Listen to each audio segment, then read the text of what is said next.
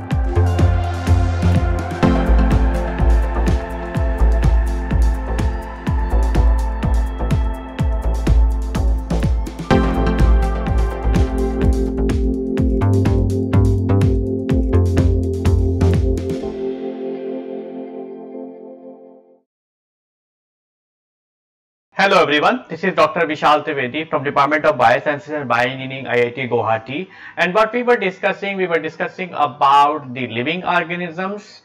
And as far as what we have discussed so far, we have discussed in the module 1 about the classification of the different organisms. We have discussed what is the basis of the classification, and then in detail we have discussed about the animal classification as well as the plant classifications. Based on these classifications, we have understood that most of these organisms are being developed from the previous organisms, and we have seen that many how these lower invertebrates or how the unicellular organisms are grown into the higher animals. Then in the previous lecture we have discussed in detail about the life and how the life was originated onto the earth.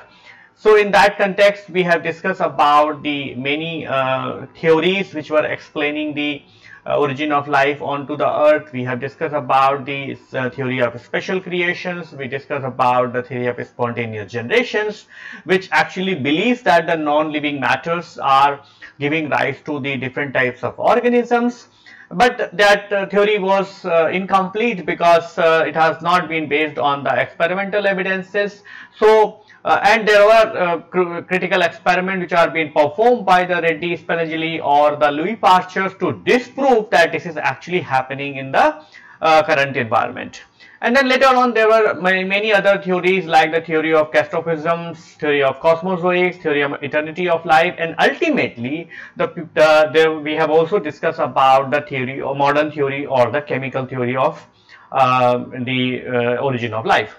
And chemical theory was the first theory which was based on the experimental evidences, where the Stanley Miller and Urey has done the very meticulously and very systematic experiment to prove that if you take the inorganic substances and if you run them under the primitive earth conditions, which was reducing in nature, then you could be able to develop the biomolecules. And that was the first evidence that the life could be originated from in the primitive environment because of the chemical interactions or from the inorganic molecules. And then they have actually proposed the event of the experiments, how the different event could have happened onto the primitive earth, and that's how they have said that ultimately the inorganic substances are going to react with each other to give you the simple molecules, which they have actually demonstrated by their classical experiments. And then they have said that these simple molecules are going to react with each other to give you the complex molecules. These complex molecules will then aggregate and give you the coisorbates, and the coisorbates are actually they will develop the tendency of a living organisms. If you recall, we have discussed that what is the living organism. Living organism is an organism which could be able to run its metabolism, which could be able to produce the energy, and which could be able to repair. And that was all the properties were present in the coisorbates. But ultimately the coisorbates have started acquiring the biomolecules from the primordial oceans, and then it has actually acquired the nucleic acids and proteins and lipids, and ultimately the coisorbates were developed into the first cell. And that there is a complete breakage, or there is a gap what will explain that how the coacervates are developed into the first cell, which could be able to run its metabolism, which could be able to draw the nutritions and so on.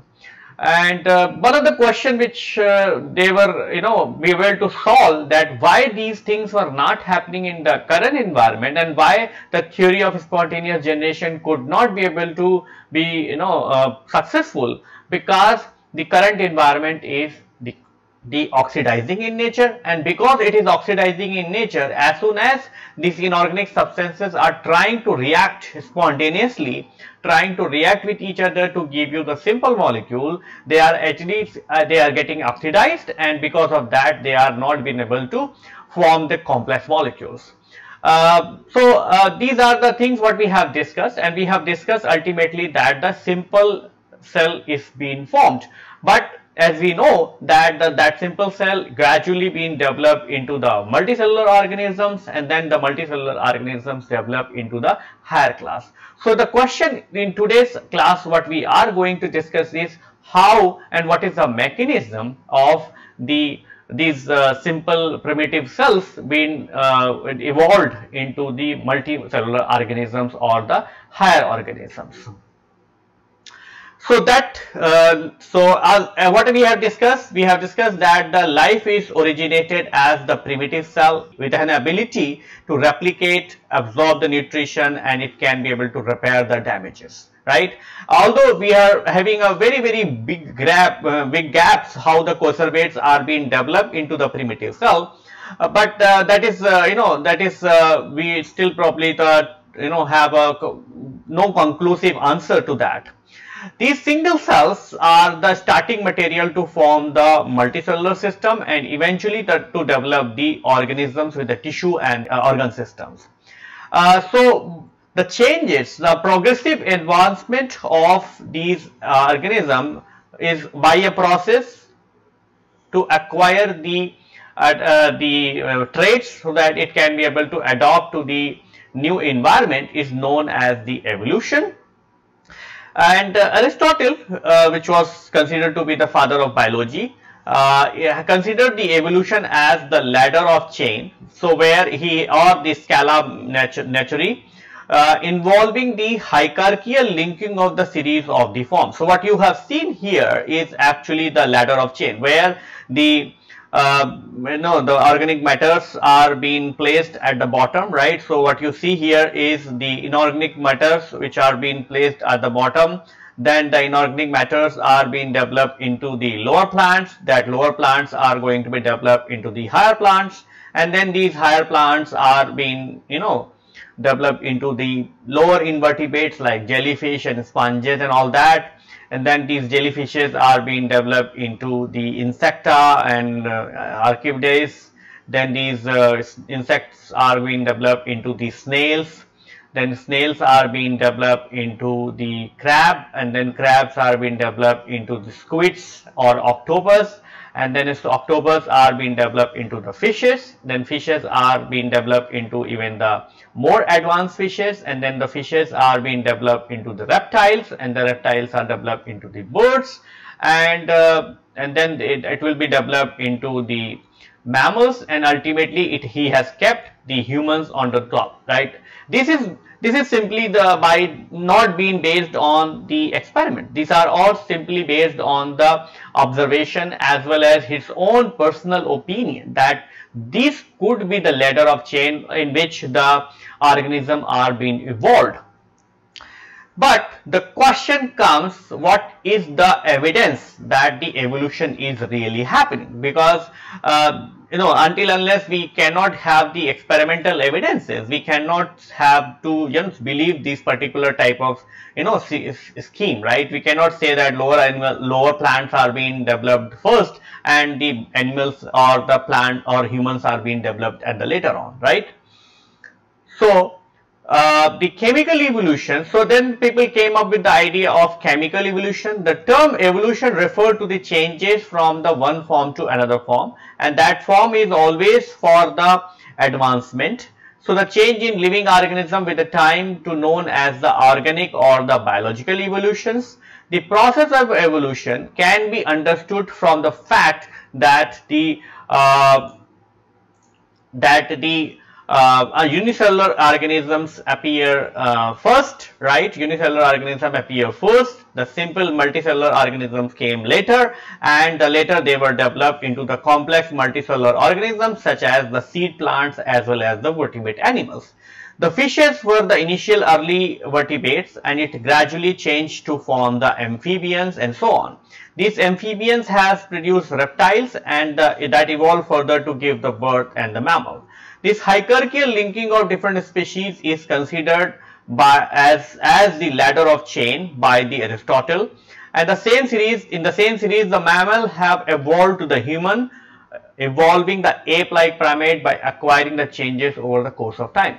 So the chemical evolution or the normal evolution is actually the gradual change in the animal forms or the organism form, so that it can be able to acquire new and new traits, right? You might have seen the evolution is either be very slow, right, where the monkey is being evolved into the humans, or it could be very, very fast, right? You might have seen the adaptations in bacteria, and you know, how you develop a single drug, right? Suppose you take a bacteria, right?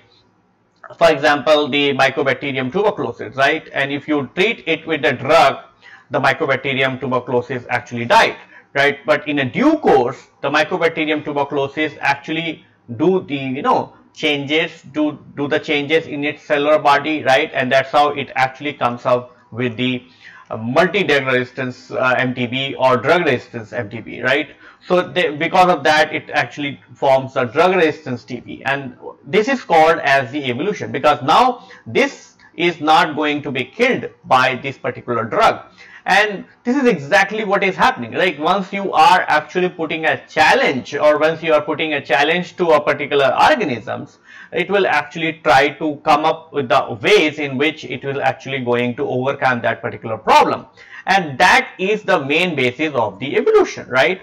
That it has to you know, overcome, it has to acquire the additional traits. For example, in the primordial oceans, the primitive cells is formed, which is the unicellular cell, right? And that unicellular cell were having the deficiency, because the unicellular cells cannot actually get the support from the neighboring cells, because it is actually a unicellular cell. So what he thought is that let's have a multicellular cell, right? If you go to the multicellular system, so in the multicellular system, the advantage is that first of all, you can actually do division of labor. You can say, oh, you will do this, I will do this, and all that. And on the other hand, even if the one cell is going to be under the threat, or it is actually going to be die, the organism will still be able to survive, because the organism is actually going to overcome that particular type of problems. Similarly, once the multicellular system, it actually could, you know, develop into the organ or organ system. And we know that as you go along the, you know, this system, you are actually acquiring more and more complexity, and more complexity always comes up with the additional features. And that's why the people have, you know, observed that the organism first appeared as a single unicellular organisms like the protozoa, right, the amoeba. Then it goes into the multicellular stage, where it has actually developed the sponges and coelentrates and all those kind of hydra, like for example. I think we have discussed all this when we were discussing about the classification, and that's why it is all these information came, because we have classified the organisms and we understood why it is happening so, right? And then these multicellular organisms develop into you know, a system where they can actually have the different types of organs, for example the platyhelminthes. And then the platyhelminthes eventually developed into more advanced system, where you don't have one single organ, but you have the organ system, like for example the humans. So humans have the different types of organ system, like you have the liver, we have the kidney, we have the, you know, pancreas, we have the stomach, we have the different types of organ systems. So every organ system is doing its job, but it also trying to talk to its neighbor, right, trying to talk its other organ system. For example, if you talk about digestion is actually not happening because of the alimentary canal, right? Digestion is also happening because it is getting the support from the other organs like pancreas, it is getting the support from the liver, it is getting the support from the even the some more other system, right? So that's why so all these so organ system is the most advanced system what is present in the organisms, right? So and that helps that particular organism to face the different types of the challenges.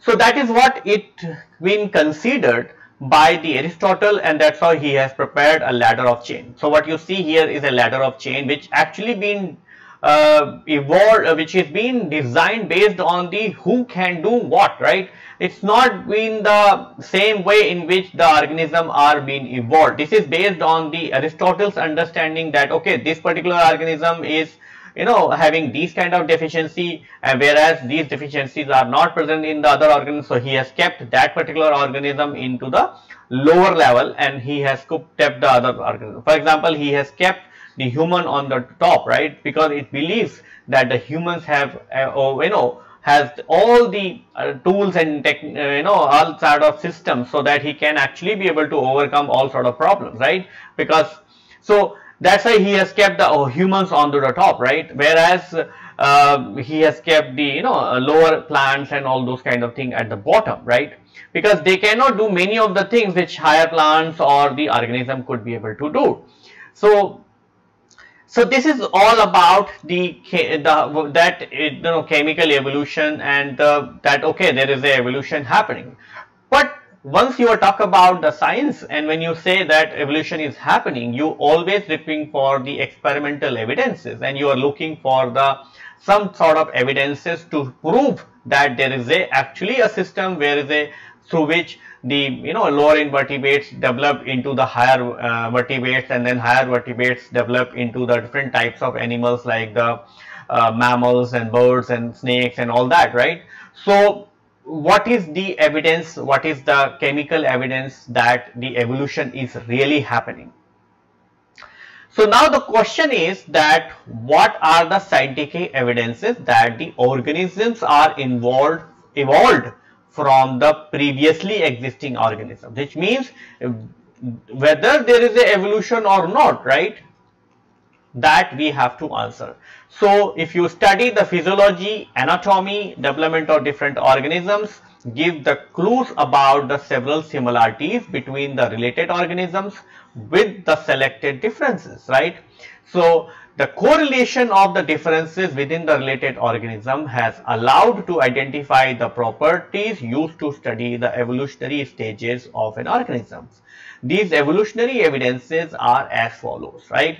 So if you study the physiology, if you study the anatomy, if you study how the different organisms have the different types of developmental stages and how they are actually being similar to the other organism but they still have their own peculiar features, that all if you correlate, it will actually going to give you a detailed it will actually going to give you the relationship between the different organisms, and that's how you can be able to study or you can be able to understand the evolutionary stages of an organisms. These evolutionary evidences could be classified into the 3 points, right? It can be either related to the morphology or the structural evidences. It could be because of the embryological evidences, or it could be because of the paleontological evidences, which means where you are actually going to study the fossils, right? So fossils are also a very good evidences that actually is going to prove that who came what time, right? Within the morphological and structural evidences, you can have the anatomy, right? You can have the evidences which are actually going to say how the body is being organized. Then you can have the similarity within the physiology, so you can have the homologous organs or you can have the analogous organs, and then you can also be able to study how the physiology is being modified by the gradual modifications. So and then you can also be able to study the connecting links. So connecting links are the organisms which are actually being connected between the two different organisms. So they have the features which are common to the two different features.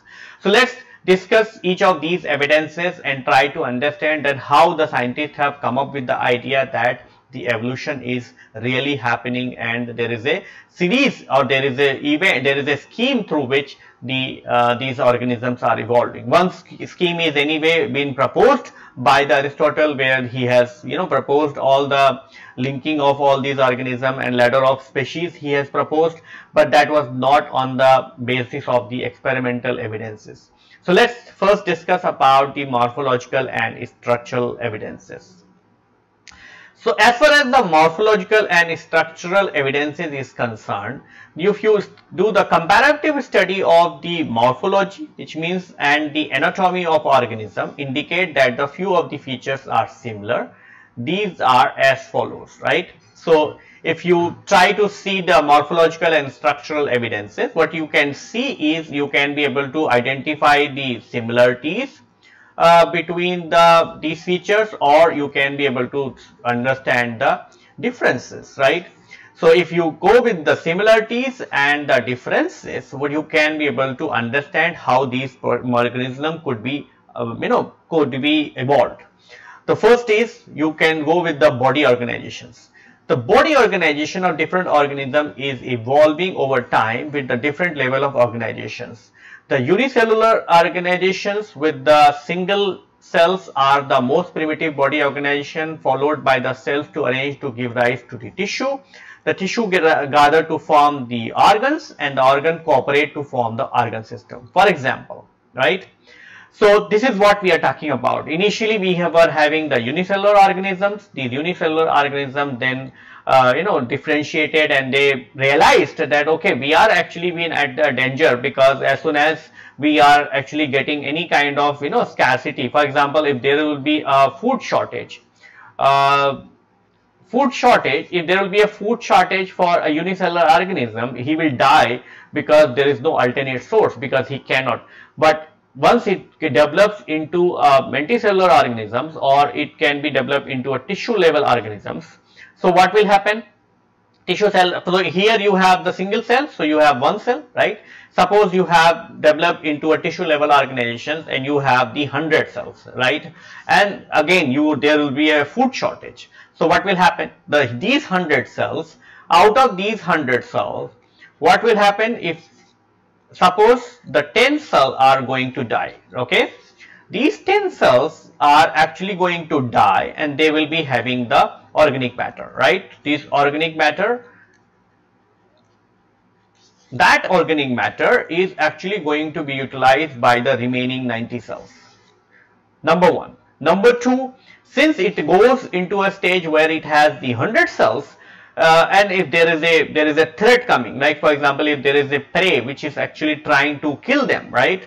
You have the 100 people which are fighting. So you can imagine that if you have single person fighting with the enemy, it is difficult, it is not possible to win. But if you have the 100 people fighting with the same enemy, there could be a possibility that you may be able to win, because you can be able to fight with the full strength, right?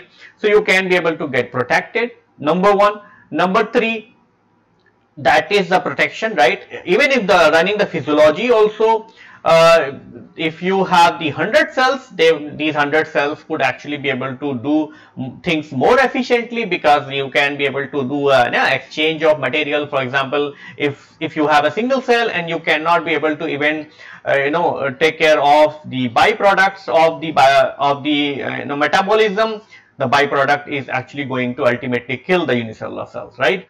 If you have the 100 cells, the byproducts could be scavenged, by the other cells, and because when you have the 100 cells, some cells are actually going to be the new, some cells are going to be old. So these new cells are going to be more efficient in terms of performing the functions, whereas the old cells are actually going to less efficient. So these old cells will still survive because they are having a support of the new cells. Similarly, once the tissue is going to develop into the organ, it is actually going to come up with the more and more sophistications, because the organ is going to be more organized, so it is going to have the different types of tissues, and that's why there will be a further level of division of labor, right? And once the organ is going to develop into the organ system, then you are actually going to have the support from the different organs. So that is actually going to make the things more and more systematic and sophisticated. For example, in the humans we have the different types of, for example, in a single cell, the single cell is performing all the functions, whether it is respiration, whether it is food intake, whether it is taking care of byproducts, whether it is the water balance and so on. Whereas in the case of humans who have developed the organ system, you have the you have the heart, right? You have the heart or the circulatory system, which is actually going to take care of the circulation of the material or distribution. Then you have the lungs, which is going to do the respiration. Similarly, you can have the liver, you can have the kidneys and all those kind of things. So all these organ systems have their own dedicated functions, but that does not mean that these organs are not going to talk to each other. Heart is always going to listen to the brain, and liver is also going to do coordination. So there will be a coordination between the different organs, and that's why it is going to have the organ system. So that's why the organ system is the highest level of the organization which is present. Now let's see the example. So amoeba is unicellular, right? Sponge is multicellular or the tissue level organizations, but these cells are not organized into the tissue to exhibit the cellular level of organizations. Whereas in the case of coelenterate, like the hydra, cells are organized to form the tissue, but later do not form the organ. This is a tissue level organizations. Similarly, in the platyhelminthes and higher animals, the different types of tissue give rise to the organ system of organizations. So if you go with these kind of evidences where you have the body organization as a criteria, you understand that probably the living unicellular organisms appeared first. Then they will be developed into the tissue level organization, then they develop into the organ, and then they will develop into the organ system. So if I go with only this particular evidence, I will say that the amoeba is being evolved into the sponges, and then the sponges are being evolved into the coelentrates, and then coelentrates are actually coelentrate, and the coelentrates are going to develop into the platyhelminthes, and the platyhelminthes are actually going to develop into the higher vertebrates and then subsequently into the vertebrates. Same is actually also be true for the plant system. Like the plants, you have the unicellular plants like the algae. Then algae is actually going to develop into the multicellular plants like the fungi. Then the fungi is going to develop into the bryophyta. And then the bryophyta is actually going to develop into the pteridophyta, and the pteridophyta is going to develop into the gymnosperm. These are the the lower plants, and then the gymnosperm is going to develop into the angiosperm. So if you go by the body organizations, you could get the clues and as well as the scheme through which the organisms are being evolved from the pre-existing organisms. So then we have the homologous organs. That is another evidence. The organs of the different species of a common descent which looks different and perform different functions but has the similar structures, similar topographic origin and similar embryonic origin are called as the homologous organs. Homologous organ means the organism's anatomy is going to be identical, but they are actually going to do the different functions. Okay, so they will perform the different functions, but their anatomy is going to be different, same, right? We have a couple of examples. The homology is based on the divergent evolution, so it will be actually be based on the divergent evolution, right? Because of the adaptations, so this single organisms got evolved into these three organs, but he has not changed the anatomy. He has only changed the way these organs are going to be utilized. One of the classical example is the forelimb in the vertebrate animals. So we have the forelimbs in the man, cheetah, whale and the bat, and they are of different shape and perform different functions. For example, these are used for grasping objects. So these are the four examples. You have the hand in the case of man, then you have the cheetah, right? So you have the forelimbs in the case of cheetah, then you have the whale, and then you have the bat. And you know all these four organisms, vertebrate animals are different, right?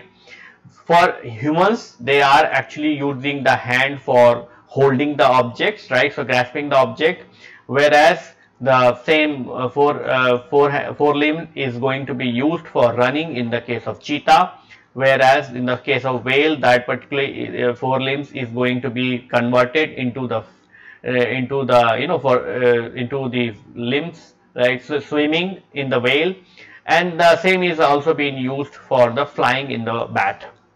In each case, the structure of the forearm has similar plans, like upper arm having the humerus, followed by the radius and ulna, and the hand with the carpals in the wrist. So if you see the anatomy, right, its anatomy remains the same, right? You have the humerus, you have the radioulna, so you have the radioulna, and then you have the hands, right? So here also you have the humerus, you have the radioulna, and then you have the hands, right? But the functions are different. Functions are that in the case of human, it is for holding the object, whereas in the case of cheetah, it is for running. So it is being adopted accordingly, right? It is being adopted to give that particular type of functions, whereas in the case of whale, it is for the swimming, and this bat, this actually got the membrane. So this last part is actually getting the the membrane, and because of that it got converted into a wing, right? And that's why it is being used for the flying. All vertebrates have the basic similarity in the structure of their forelimb due to their origin from a common ancestral with the 5 digits. So that's why all these organisms all these animals are actually being originated from the single ancestor, and that ancestor is actually having a pentadactyly feature. So pentadactyly means the organism which will actually going to have the 5 figures. Okay. Then we have another example. So another example is you have seen the thorn and the tendrils. Thorn is actually being used for the protection in the plant, right? Because it protects the plant from the from the herbivores, like for example the cow or buffalo or all these grass eating plants, right? So they will be having the thorns, so that when they try to eat, these thorns are actually causing the injury, and that's how they will be get protected. Whereas the tendrils are actually being used for the climbing, right? So they will be found in the creepers, and they will be used for the climbing. So the thorn in bougainvillea and the tendril in the passion flowers are the homologous organ in the plant, because they are actually having the similar kind of anatomy, except that here you have the pointed knobs, whereas in the case of this it got converted into a spiral spring-like structures. They look different and they help in the plant in the climbing, but both arise from the auxiliary position and are modified branches. So these are actually being modified branches. One is used for the climbing, the other one is used for the protection from the herbivores or protection from the cattle. Then we have the analogous organs, the organs which perform same function and look similar but are quite different in their structure. So these analogous is very is actually exactly opposite. So they actually do the same function. So they have the same function, but they are different in terms of structure.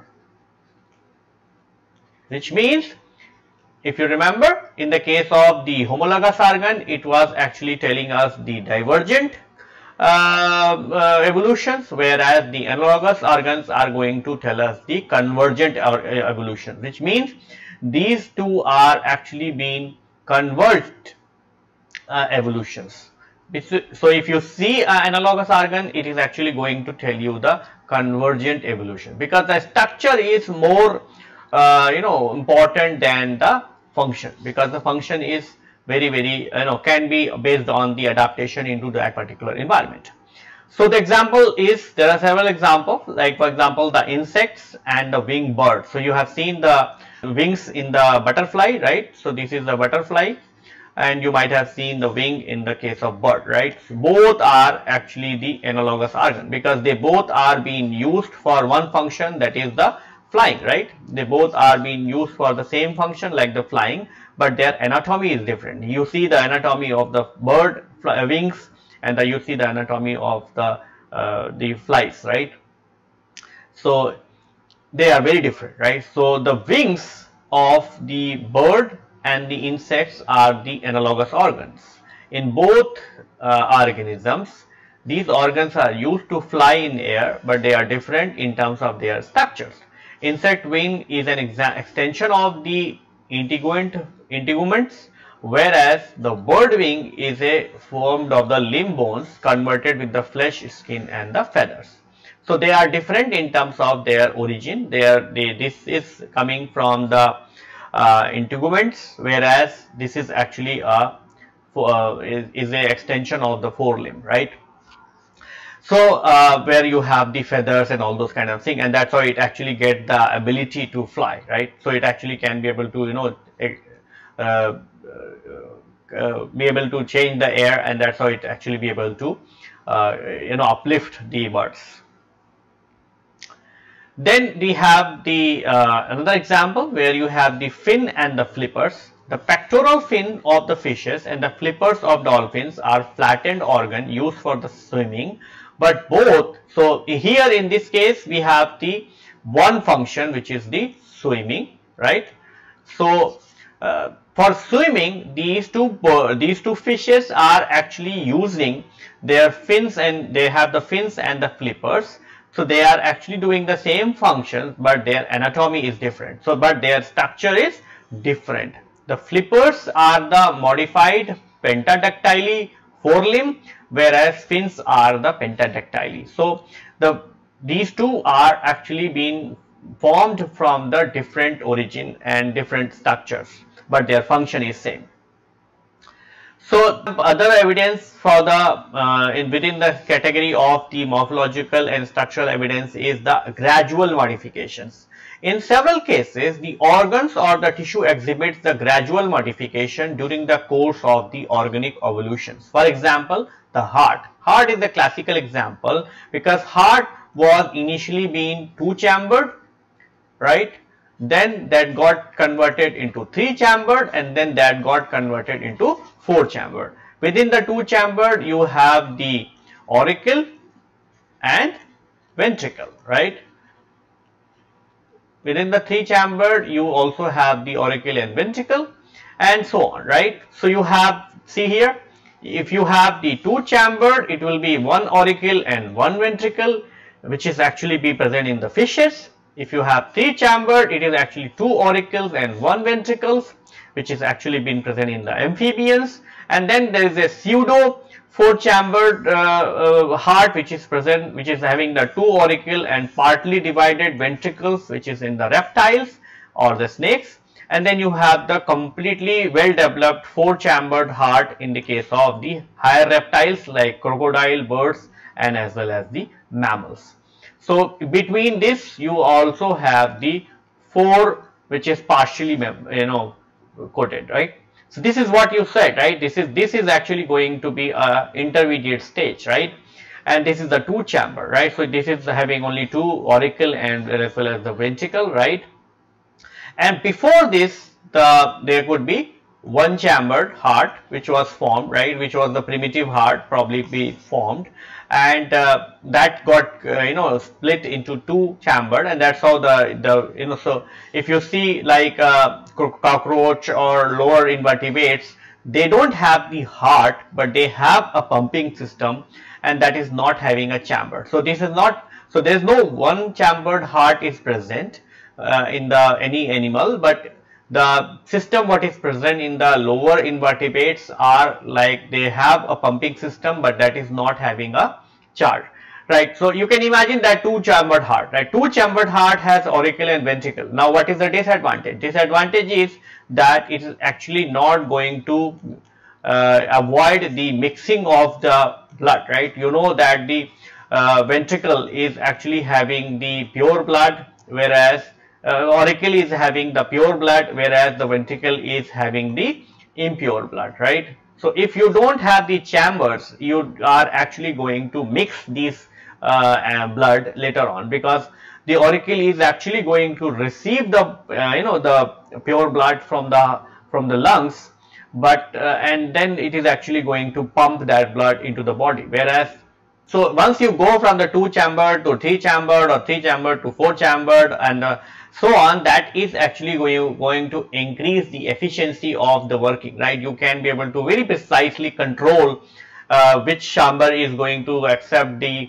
deoxygenated blood, which chamber is going to give you the oxygenated blood, and so on, right? And that's how you can avoid the mixing of the blood, and that's how you can be able to perform the functions properly. So if you see the gradual modifications, this is just one example where we have taken an example of heart. It actually says that initially the the fishes are being developed, right? So fishes, then that fishes are actually given rise to amphibians, then amphibians are being developed into the lower snakes, right, or the lower reptiles. Then the lower reptiles are going developed into the higher reptiles, like higher reptiles where you have the crocodiles and all those kind of thing, and then the higher reptiles got into the the mammals or birds. So if you see, all these evidences clearly says that the ladder of species what is being proposed by the Aristotle was not completely correct, right? It was based on some assumptions, but here you see that if you see the ladder of species, this is not the sequence in which it has been placed, right? It is being placed in a different sequence where the birds are placed lower to the reptiles. Then we have the another advantage, the other advantage is the connecting links. So what is the connecting link? Connecting links are so you have, for example, you have three organisms, right?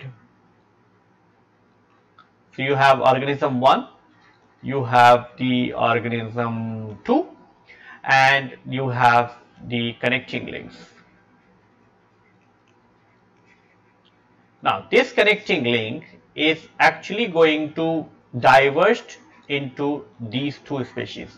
So it is actually going to have the mixture of properties what are being present. So if this is, suppose this is A, this is B, it is actually going to be AB.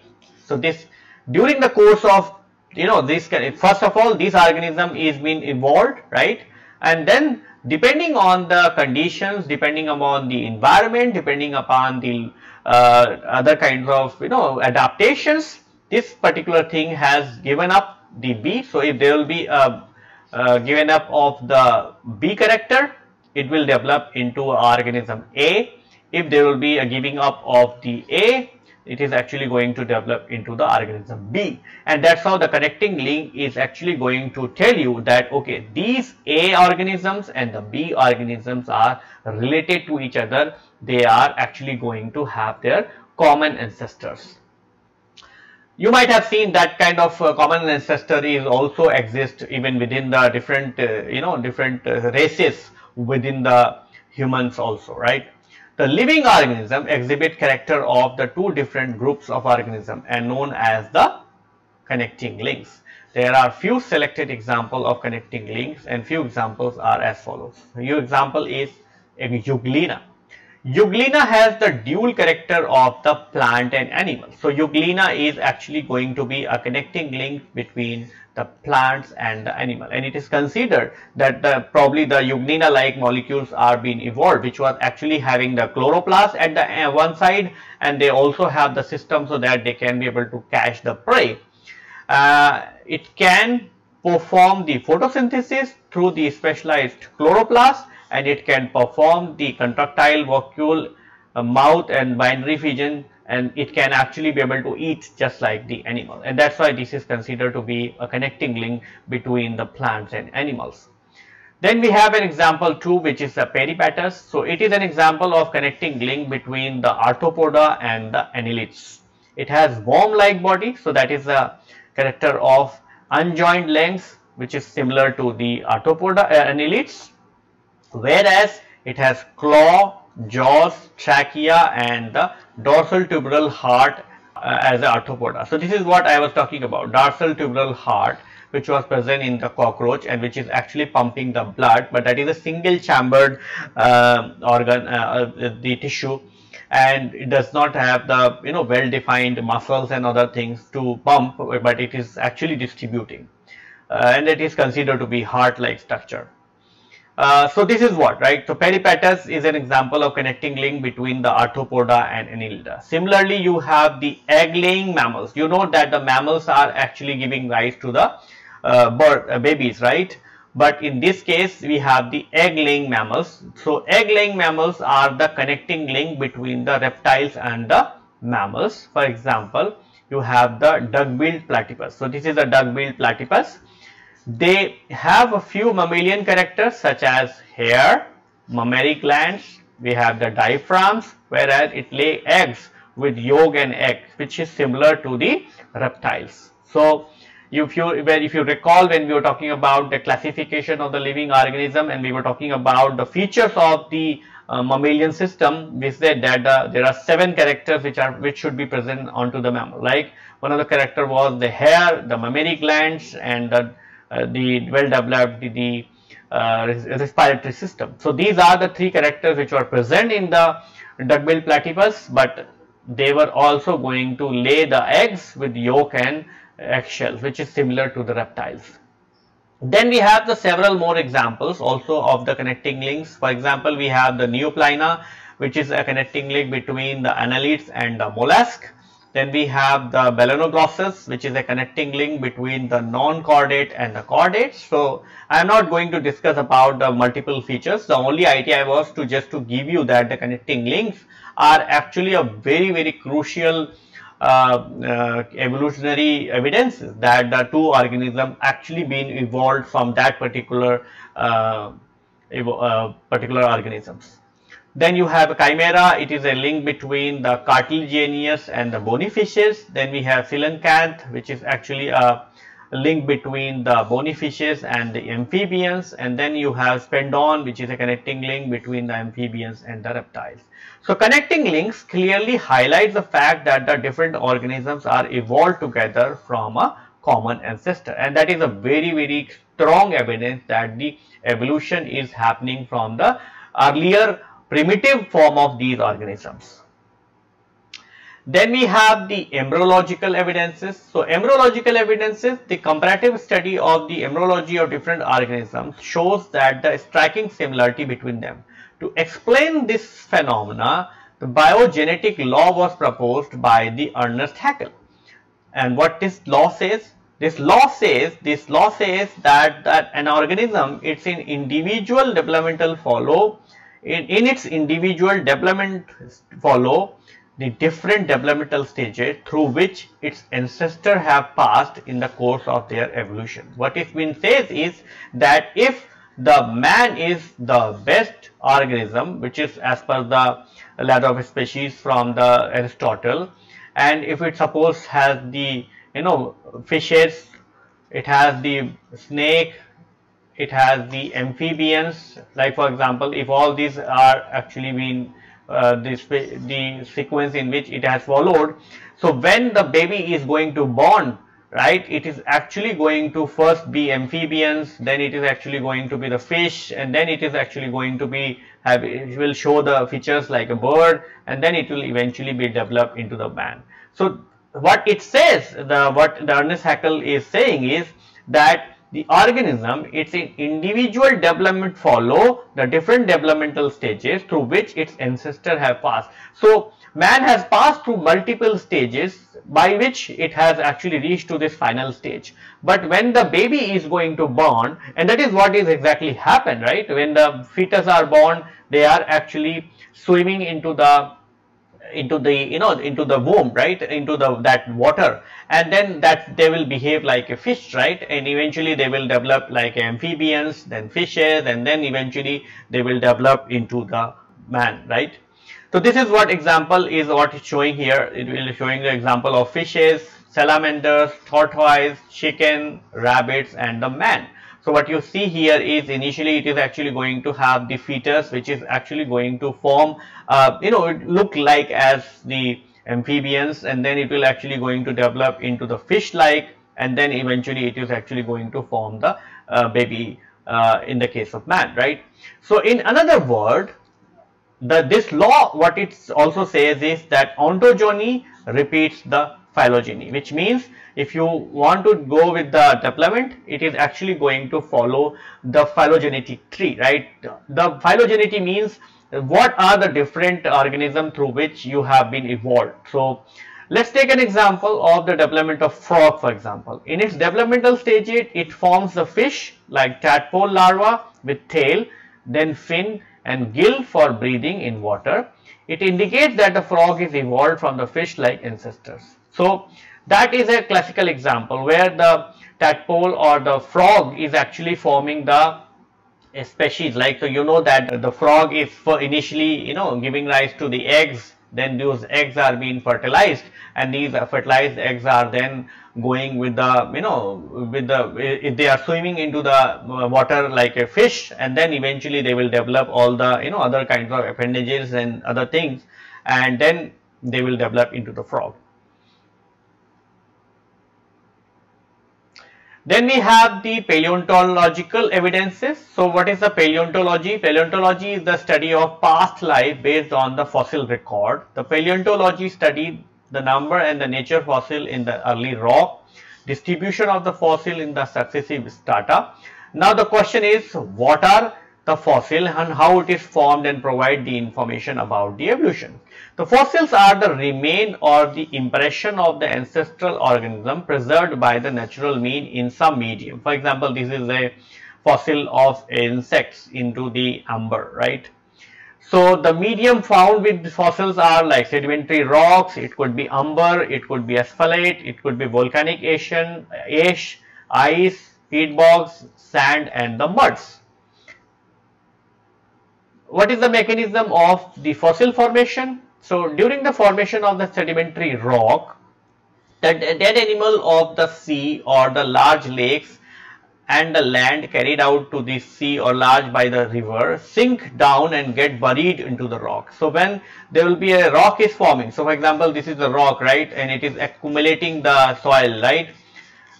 It could possible that one dead animal is going to fall, and then it is actually going to again covered with that particular soil particle, and because of that it is actually, and since there will be no entry of oxygen, this particular organism is going to be preserved.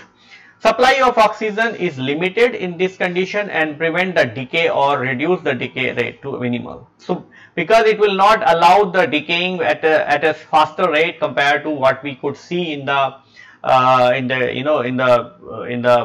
open, it is actually going to give you an impression. So when you take out, it is actually going to give you an impression of that particular animal, and if you take out that soil, it will actually going to give you the molds, right. So as a result, the animal remains preserved in the rock and have formed the fossils. The hard remains of the dead got preserved layer by layer in the sedimentary rocks. The fossils present in the deeper layers are earlier, and the upper layer had more recent rocks. There are several different kinds of fossils. These fossils are distributed in amber, asphalt, ice, volcanic ash, peat bogs, storm dust, and the sand dunes. So this is the table where I have shown all different types of fossils, their formation and examples. For example, there are fossils where the entire organism is being preserved. The example is the woolly mammoth in the Siberia, insects, exoskeleton, mummies of the mammals and birds found in the California, and the giant elk of Ireland. So these are the different skeleton. Like the other example is the skeleton material. So in this case, you cannot have the entire organisms, but you can have the some part like the bones, teeth, shells, and all those kind of things. Then you have the molds and the casts. So here you will not get even the skeleton or the entire organism, but you will going to have the negative impression. So in this, the hard part trapped in the sediment and that hardened to rock, skeleton dissolve, leaving its impression as the mold, right? So this is a gastropods from the Poland. So that is an example of the fossil, and this is what is other examples of the fossils what is being present. So the question is how you can determine the age of the fossil. The age of the fossil can be determined by the following method. So in the past, people were using the relative dating methods. So in the early dates, the mechanism of absolute dating was not present, and as a result, the relative dating technique were used to determine the age of rock and the fossil. In this technique, the position and the erosion rate of rock in particular environment. The older rocks are situated in deeper, had ancient fossils, and superficial rock had the fossil of the recent fossil. So this relative dating technique is very, it's like you say that, if you have a rock, right, and if you find the fossil here, if you find the fossil here, since this is actually in a deeper portion and this is a shallow portion, this is going to be earlier fossil, this is going to be the late fossil. But this is all based on the relativity. This is going to be a relative. So that's why the people were looking for the absolute dating method, and they have developed the multiple absolute dating method. These methods are using the spontaneous decay of unstable radioactive nuclei into the stable radioactive nuclei at a constant and known rate. Absolute dating technique uses the radioactive nuclei in 3 different techniques. So you have the uranium lead technique. So this is the uranium decay what has been shown. So if you see the very clearly, in the uranium lead technique, this technique was introduced by the Baltwood in 1907. So the rock contains the uranium, which is the uranium-238 in the form of mineral zircon. So uranium decays spontaneously to lead as per the given scheme. So you have the uranium-238, then it will going to form the thorium-234, then it is going to form the protonium and so on, and ultimately what you are going to form is you are going to form the lead. So depending on the amount of lead, depending upon the amount of uranium, you can be able to identify how many life cycle, how many half-lives are being crossed, right? For example, if one half-life, the uranium is going to develop into thorium, but the difference is the 4.5 into 10 to the power 4 years. So if you count the number of half-lives, you can be able to count the age of that particular fossil. So it has a half-life of 4.5 billion years, which means it will take this many years to decay 50% uranium. So determination of the content of uranium and the lead in a rock or fossil can be used to determine the age of rock. For example, if I got 40%, right, or if I got the 50% decay, so suppose I got the total amount, and suppose I got 10 mg of uranium and 10 mg of lead, right? That means that there is a 50% decay, and that means that the age of that particular fossil or the age of that particular rock is 4.5 billion years, right? You can easily calculate accordingly the same way, right? If you got, like for example, if you got 2 mg of uranium and you got 8 mg of lead, then also you can be able to calculate, right? You can be able to calculate. So there will be 80% decay, right? So that's how you can be able to calculate the age of that particular rock using these kind of equations. Then we have the carbon dating method. So carbon method is also been introduced by the W.F. Libby in 1950. The radioactive carbon C14 is found naturally in rock, and C14 has a half-life of 5600 years, and C14 decay gives rise to the nitrogen 14. Carbon dating method can be used to measure the fossil age up to the 25 years age. So you can see that you have the uranium method, you have the carbon method, and you have the potassium method, and all these methods are actually having the multiple range in which you can be able to use. Then we have the potassium argon method. So radioactive potassium is usually found in the rock of alnite. It has a half-life of 13.9 years and it is disintegrated to form the organ. So you can actually be able to use all these three methods to calculate absolutely. There will be no relative dating method. So these are absolute methods. It will actually going to tell you what is the age. Age is 10, 20, whatever, right? And that's how you can be able to correlate the different fossils what is being found even in the different areas or different region within the world. Now, utilizing what is the utility of determining the age of the fossil? If you determine the age of the fossil, you can be able to utilize that information to calculate when that particular organism is being appeared. And based on this, the people have come up with the geographical scale or geographical time scale, right? Geological time scale is actually going to tell you the appearances of the different animals, and so use of the radioactive dating method has allowed the determination of fossils found in the different sedimentary rock sample. It has allowed to calculate the presence of different organisms preserved in the rock sample in the form of fossil.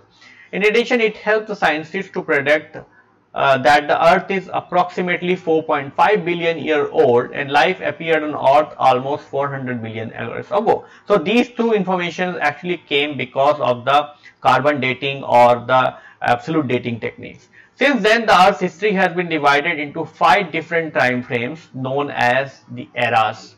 Few of these eras are divided into periods and which turn in splits into the epochs. The different eras are as follows. So you have the Archeozoic era. So that Archeozoic era is starting from the 4600 to 3500 million years. Remember that it is always been done in the reverse order, right? You see the higher number and then you see the lower number, right? So this means we are talking about from the reverse, right? So it is the first era and began with the formation of Earth and presence of the solar system. There is no fossil form available during this era. This means this is the era when the Earth is actually being formed. Then we have the Proterozoic era, which is starting from the 3000 to 1000 million years. It is the second era and began with the origin of the prokaryotes, the primitive metazoans and the eukaryotes.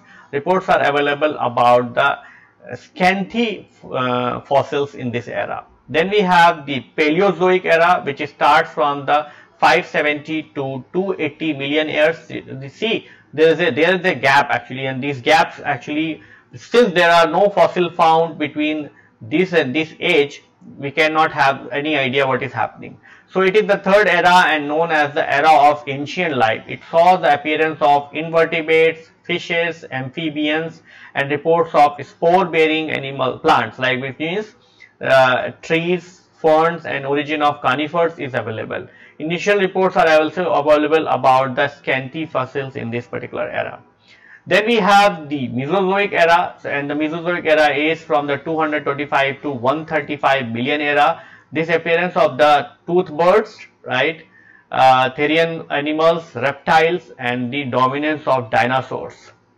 In addition, the placental mammals are also found. The reports of cycads and the flowering plant is also available. And then you have the Cenozoic era or the modern era, which is starting from the 135 million years. This is the modern era and it witnessed the dominance of present age man, modern mammals, birds, fishes, and insects. So this is what we have discussed so far. What we have discussed about the evolutions, we have discussed about what are the different evidences what we have produced for which actually support that there is a evolutions. So we have discussed about the morphological and structural evidences. We discussed about how the body organization is giving you the idea about the how the different organisms are evolving from the pre-existing environment. Like initially you have the cellular level organizations, then you are having the tissue level organizations, and then you are having the organ or the organ system organizations. And and we have discussed also the many advantage as well as the disadvantage of these systems. Then we have also talked about the homologous as well as the analogous organs, and we have said that the homologous organs is actually going to give you the idea about the diverge evolutions, whereas the analogous organs is going to give you the evolution about the converge evolutions. So if you could study the homologous as well as the analogous organs, you can be able to make the very clear and crystal pictures who appeared when, right? And then we also talk about the gradual modification, how the different organisms have adopted to the change environment, and because of that they have changed the physiology, they have changed the organs. We have taken an example of heart, and we have discussed about how the heart is being converted from the 2-chamber to the 4-chamber. And then we also discuss about the connecting links, and connecting link is a very crucial features or crucial evidence that proves that these two organisms are coming from that particular ancestor connecting links. And then we also discuss about the embryological evidences as well as the paleontological evidences. And at the end, we have also discussed about the different eras in which through which we have also discussed about the geological time scales, and we have discussed about the different types of eras what are present.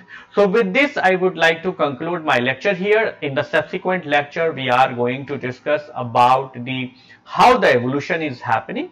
So till then, goodbye. Thank you.